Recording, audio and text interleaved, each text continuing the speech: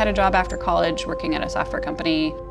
I worked alongside devs all day, and I really just wanted to be one. There were 2 women devs, I think, at the time, in a company that had at least over 100. I didn't really feel like I had a base of support there to actually transition, and so I didn't at the time, and I went off and did other things.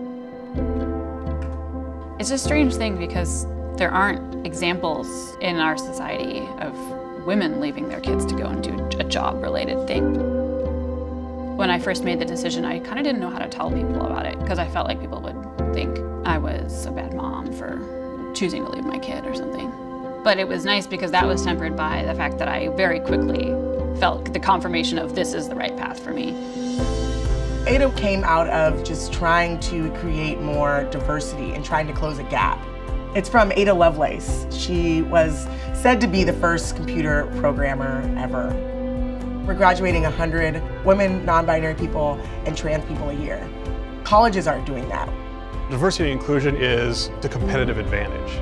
If you have a team that values everybody's opinion, that has a diverse set of opinions, we wind up with a better product. The environment at Ada is a very supportive environment. We can be there for each other instead of elbowing and clawing, trying to get at the top of this perceived stack. We have 3 things we look for in an application. It's grit, drive, and aptitude. We have 600 applicants and we narrow it down to 48. When they come in, they're committing the next 11 months to learning how to be programmers. They have to really, really, really want this.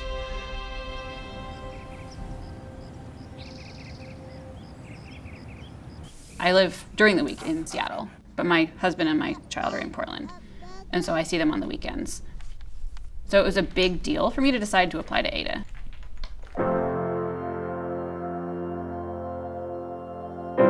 I've done the round trip, I think, about 25 times in the last 6 months. It just averages out to 3 hours.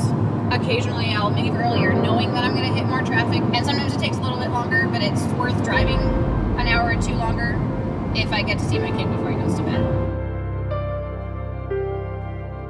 It was always just, is it worth it? You know, is it worth it to miss a year of my kid's life, you know, when he's so little.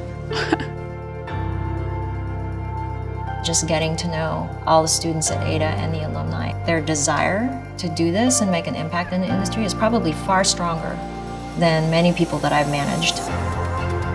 And the grit that they had to really make that career transition was a lot higher. It lit a fire in me that I had always kind of wanted to be lit, but I hadn't managed to do it myself, pursuing something that I've always been passionate about. Ada interns have a great reputation for being hungry, ready to work, going the extra mile. They want the job, they want to be there so bad.